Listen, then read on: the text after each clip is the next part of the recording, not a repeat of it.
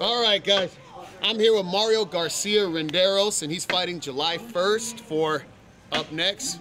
Sir, how you feeling right now? Feeling good, man. Having a good time. Ate a little bit of food. Watched you have some fun on the tank. We're having a great time over here. You want maybe get you in the dunk tank a little bit later. I know you got a fresh fit on, but you know, when in Rome. So you're fighting for UpNext, July 1st.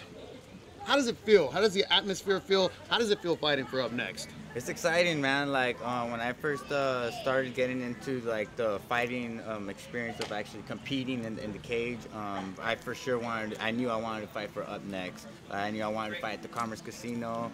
I'm from East Los Angeles, so getting the opportunity to fight there is pretty cool, man. It's pretty cool. I love Commerce. They have one of the best poker rooms in California, in my opinion, and I like to play a little bit of poker. Do you gamble at all, or? Yeah, I like to bet some sports sometimes. I used to play poker from time to time. Don't really dabble in that too much anymore, but for sure some sports betting. Well, you know, most gamblers actually quit before they hit it big.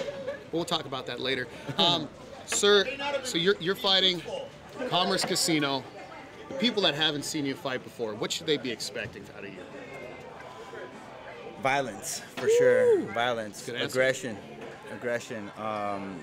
Front foot, I'm going to be going forward the whole time. It's going to be exciting, some fireworks, you know, it's war. War. We're ready for a war, ready to see you out there, young man. Excited to see you. All right. UpNext.